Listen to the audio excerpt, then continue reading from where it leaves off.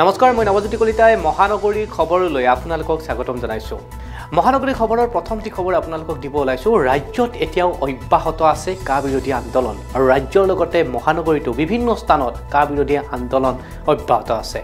আজি লতাশিলৰ পৰা চানমাৰিলৈ মহিলা সমাজ ওলাই আহিল। মহিলা সমাজে লতাশিলৰ পৰা চানমাৰিলৈ কা বিৰোধী এক বিক্ষোভ কাৰ্যসূচী গ্ৰহণ কৰে। এই কাৰ্যসূচীত অংশগ্ৰহণ কৰে অভিনেত্ৰী বৰ্ষাৰাণী বিষয়া। অভিনেত্ৰী বৰ্ষাৰাণী বিষয়াই কয় যে কোনো কাৰণতে এজনো বিদেশীৰ বজা অসমে নলয়।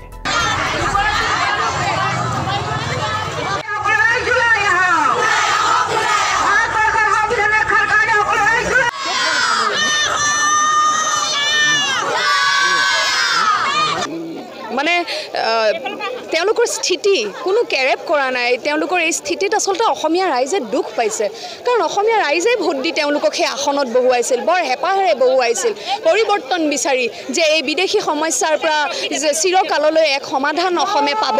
কিন্তু সেইটো নকৰি আজি জাতিধ্বংসী এখন আইন জাপি দিলে। আজি এয়া লতাশিল খেলপথাৰত আপোনালোকে দেখিছে স্বতঃস্ফূৰ্তভাৱে, কোনো দল সংগঠন নহয়, এইটোৱে বুজাব চেষ্টা কৰিছে মহিলাসকলে যে এই আন্দোলন প্ৰতিজন অসমীয়াৰ আন্দোলন, এয়া কোনো দল সংগঠনৰ আন্দোলন হৈ থকা নাই, কিয়নো অসম অসমীয়াৰ হয়। আৰু আজি ইয়াৰ পৰা সকলো মহিলাই এইটোৱে স্পষ্টকৈ ক'ব বিচাৰিছে যে এই জাতিধ্বংসী আইন আমি কোনো কাৰণত মানি নলওঁ। তেওঁলোকে নুশুনিলেও এই প্ৰতিবাদ অব্যাহত থাকিব। এনেদৰে গুৱাহাটীৰ মহিলা সমাজ ওলাই আহিছে আৰু চৰকাৰ বিৰোধী শ্লোগানেৰে ৰাজপথ উত্তাল কৰি তোলাইছে। এটা দুৰ্ঘটনাৰ খবৰ আপোনালোকক মহানগৰীৰ খবৰত দিব ওলাইছোঁ।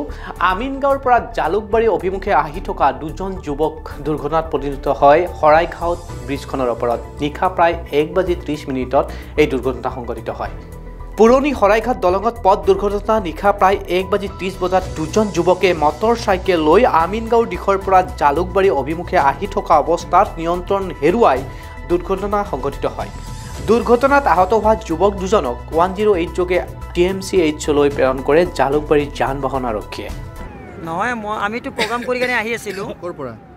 এই আপোনাৰ বৰপেটা আহোঁতে শৰাইঘাট ব্ৰিজত এনেকৈ দেখা পালোঁ, আমাৰ বেয়া লাগি গ'ল। আমি ৰখিলোঁ। এতিয়া ৰাতিখন আমি আৰু মানে ৰখি আছোঁ, এনেকুৱা মিডিয়াসকলক মাতিলোঁ।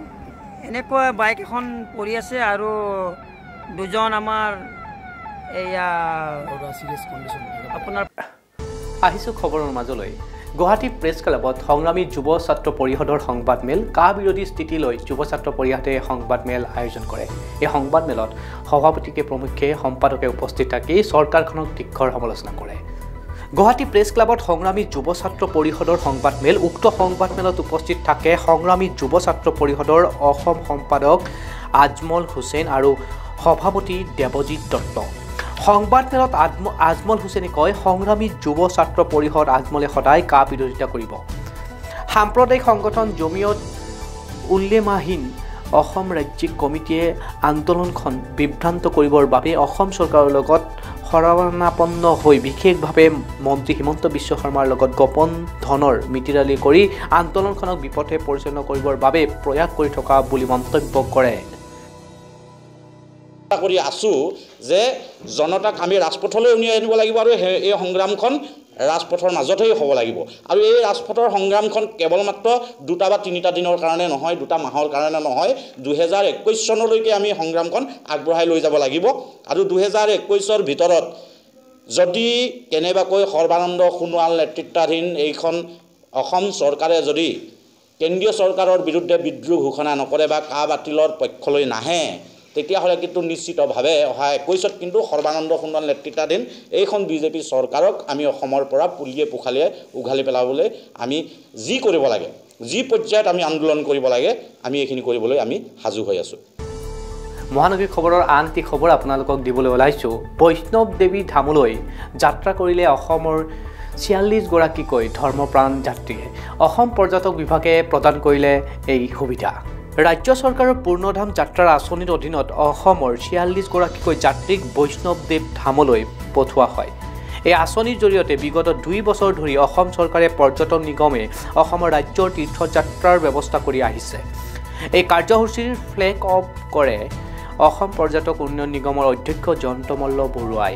লগতে তীৰ্থযাত্ৰীসকলে 9 দিনীয়া যাত্ৰাত যাতে কোনো অসুবিধাৰ সন্মুখীন নহয় তাৰ বাবে সকলো ব্যৱস্থা ৰেলতে উপলব্ধ আছে বুলি জানিবলৈ দিয়ে জয়ন্ত মল্ল বৰুৱাই। এফালে অসমৰ মধুপুৰ সত্ৰৰ তীৰ্থযাত্ৰীক লৈ যোৱা এক বিশেষ পদক্ষেপ হাতত লোৱাৰ কথাও উল্লেখ কৰে অসম পৰ্যটনৰ অধ্যক্ষগৰাকীয়ে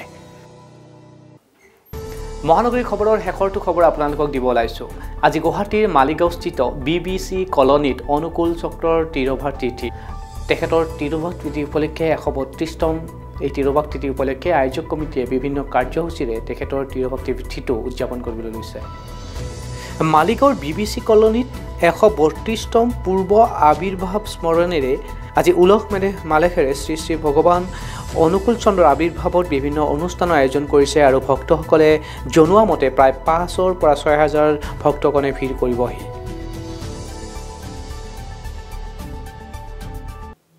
ইয়াৰ লগে লগে মই নৱজ্যোতি কলিতাই বিদায় মাগিছোঁ চাই থাকিব PI নিউজ ৰাইজৰ দ্বাৰা ৰাইজৰ বাবে